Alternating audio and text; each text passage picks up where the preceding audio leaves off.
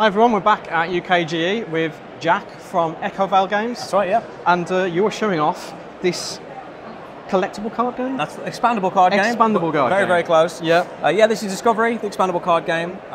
We're trying to take a foray into creating a dueling card game in the fantasy genre, like many we've seen before, but we're putting our own unique spin on it. And I think that's best demonstrated by our quest system. This is a system that's tied directly in with deck building, as well as being something you get to exhibit with, expression of artwork and not just skill. So functionally what happens is we go on a journey, so this quest is presented to us and we get to choose that before we start the game. It's part of constructing the deck. And what it does is turn by turn, we're able to reveal more and more of this quest as you adventure up. And in this case, we're climbing the candlelit tower. And when we eventually, around about turn 4, you're going to complete your quest, you're going to unlock a permanent passive reward that will change how your deck plays against someone else. Right. The primary goal in every single case here is to try and get your opponent to 0 health before they do the same to you. But by doing this and having a different quest, even with exactly the same cards, you'll find that the way you get to 0 health on your opponent's board before yours changes from person to person, depending on how they want to play the game.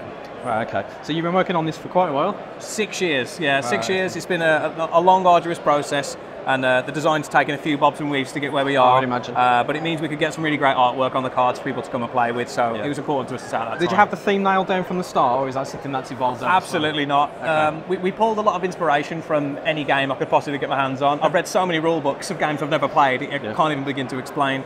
A heavy inspiration for us was Boss Monster, which functionally is a very different experience to this. Yeah. But having this developing sort of program movement almost kind of games, we built the dungeons there. There's been a heavy inspiration in how we build the quests. Okay. So we pulled and contorted from everywhere we possibly can, but the DNA's been there, and it's just about bringing those bits of flavour out and bringing the themes out with it. Does each deck have a different style of play then, or are they? That's right. Yeah. So each of the archetypes that we have on display here, we have the Cutthroat Pirates.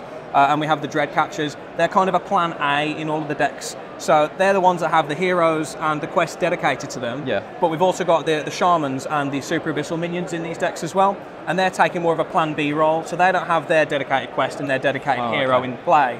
But if you were to pick up the product, we are on Kickstarter. It's one of those places where you can go and play all these decks for free. We have a print and play packet, and we also have a tabletop simulator mod.